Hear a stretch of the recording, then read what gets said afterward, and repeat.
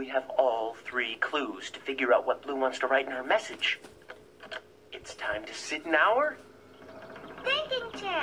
thinking chair to figure it out.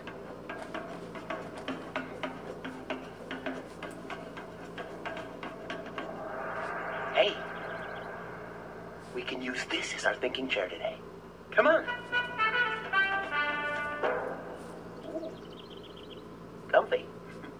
So, let's think.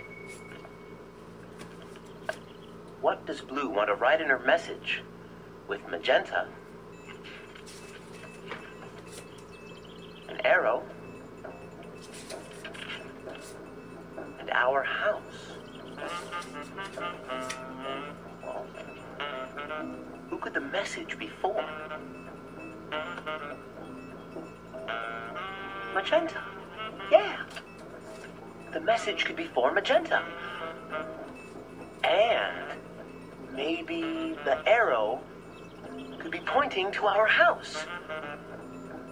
But what could the message be telling Magenta to do with an arrow pointing to our house?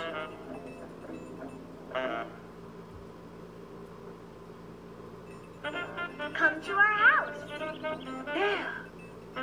The message could say Magenta should come to our house. We just figured out Blue's clues.